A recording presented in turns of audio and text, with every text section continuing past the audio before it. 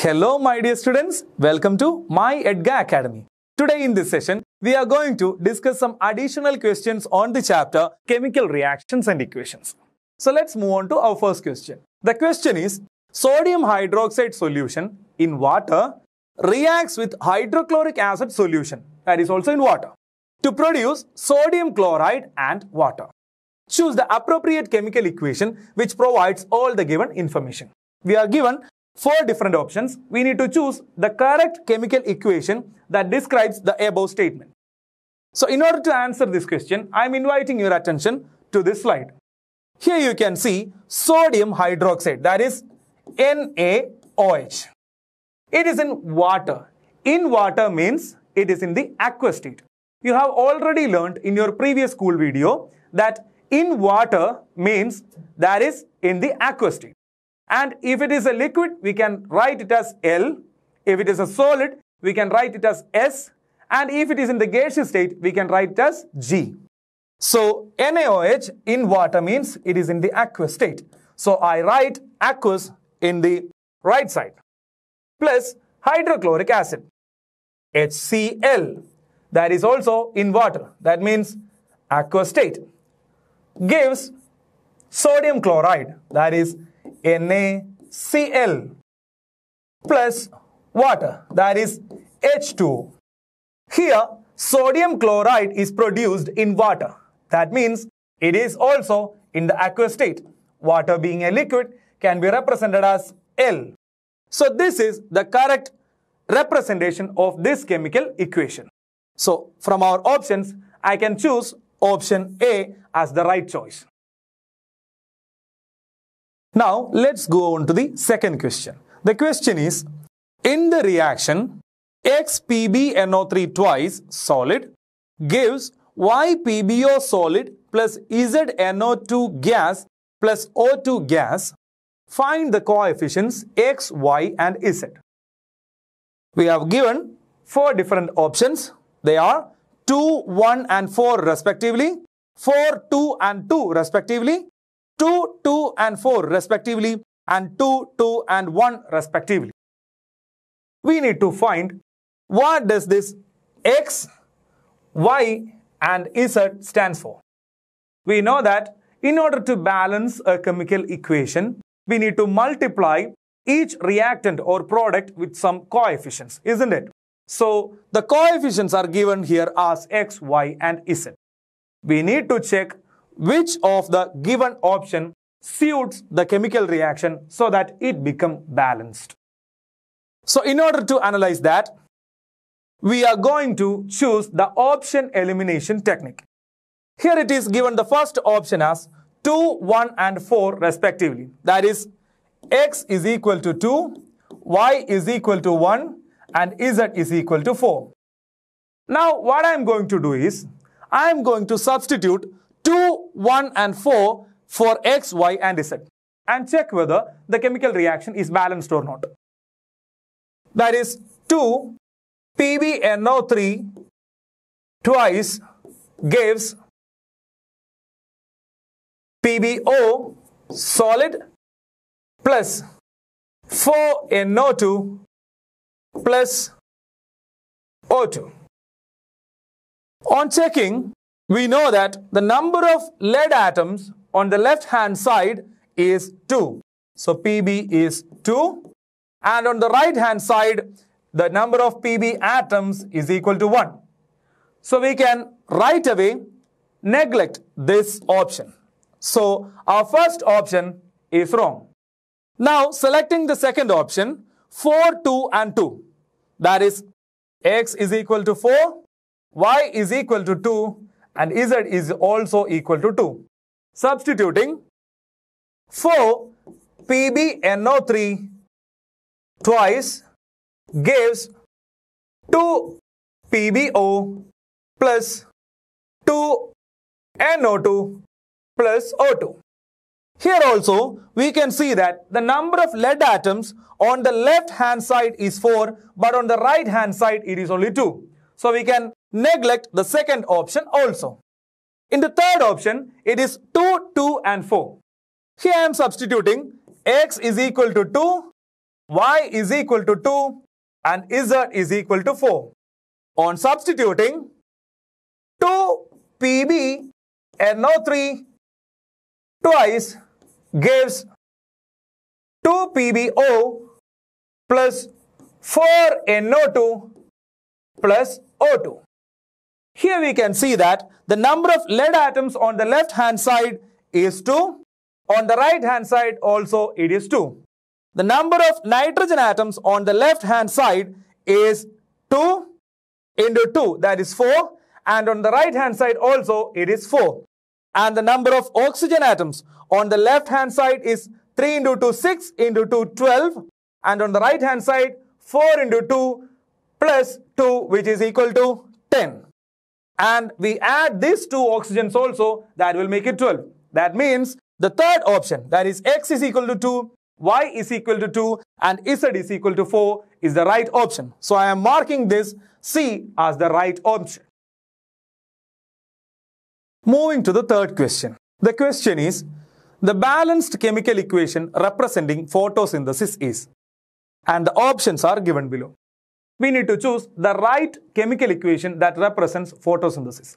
You have already learned in your school video that the right chemical equation that represents photosynthesis is 6CO2 in aqueous state added to 12 molecules of water in liquid state will produce glucose in aqueous state and 6 molecules of oxygen and 6 molecules of water in liquid state.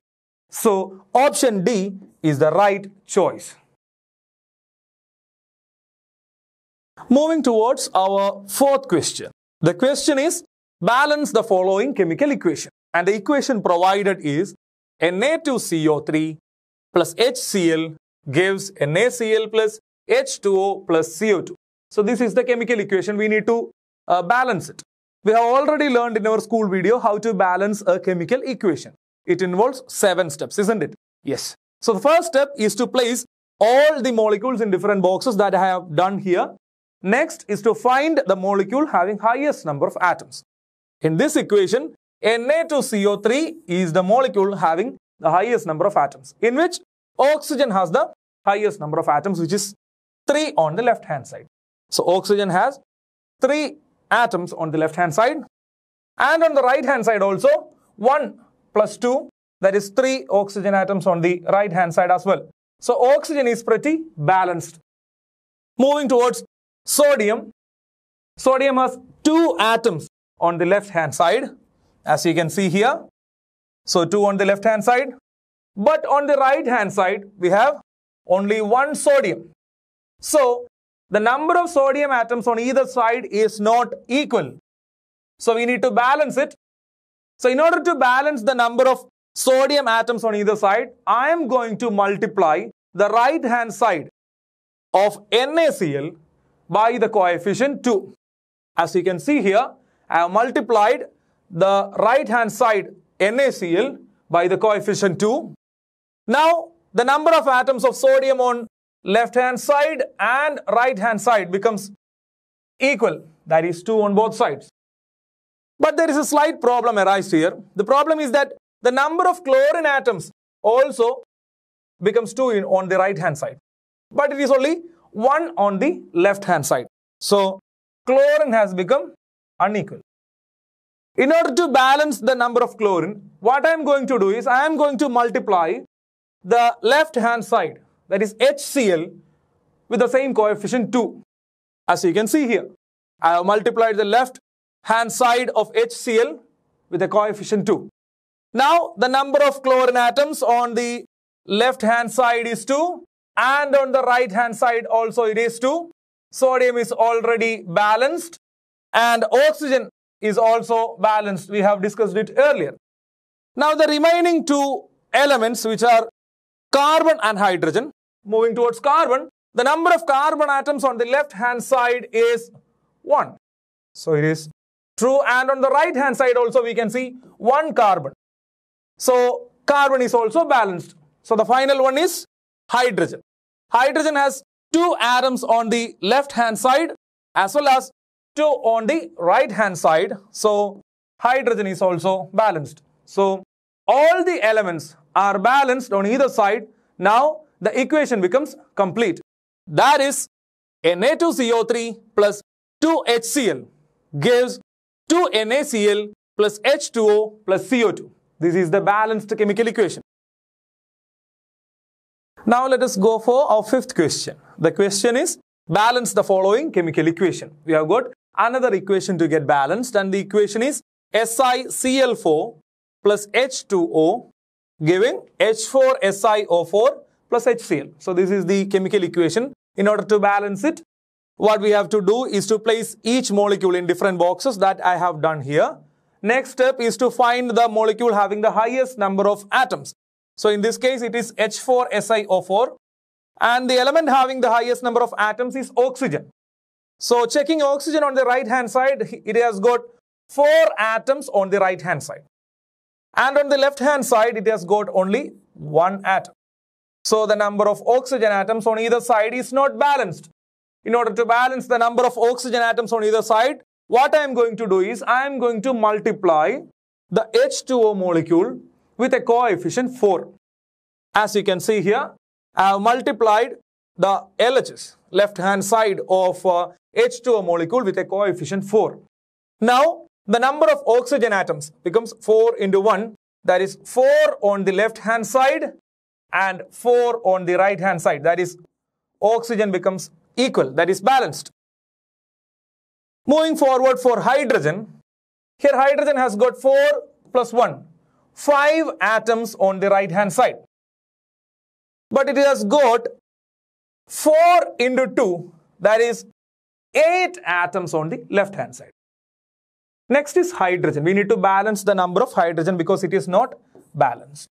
In order to balance the number of hydrogen atoms on the right hand side, to make it 8 there, what I am going to do is, I am going to multiply the HCl molecule with a coefficient 4, as you can see here. Now, the number of hydrogen atoms on right hand side becomes 4 plus 4 into 1, 4 will give 8 on the right hand side, and 4 into 2 becomes 8 on the left hand side as well. Oxygen is balanced already. Now we have got 2 other elements to check. The first one is silicon. The number of silicon atoms on the left hand side is 1, and on the right hand side also it has got 1 atom. So silicon is balanced, and the final element is chlorine. Chlorine has got 4 atoms on the left hand side and 4 into 1, that is 4 atoms on the right hand side as well. So all elements are balanced. Now the balanced chemical equation is SiCl4 plus 4 molecules of H2O gives H4SiO4 plus 4 molecules of HCl. In this session, we have discussed how to balance a chemical equation and also some other questions from the chapter Chemical Reactions and Equations. Hope you enjoyed the session. Thank you.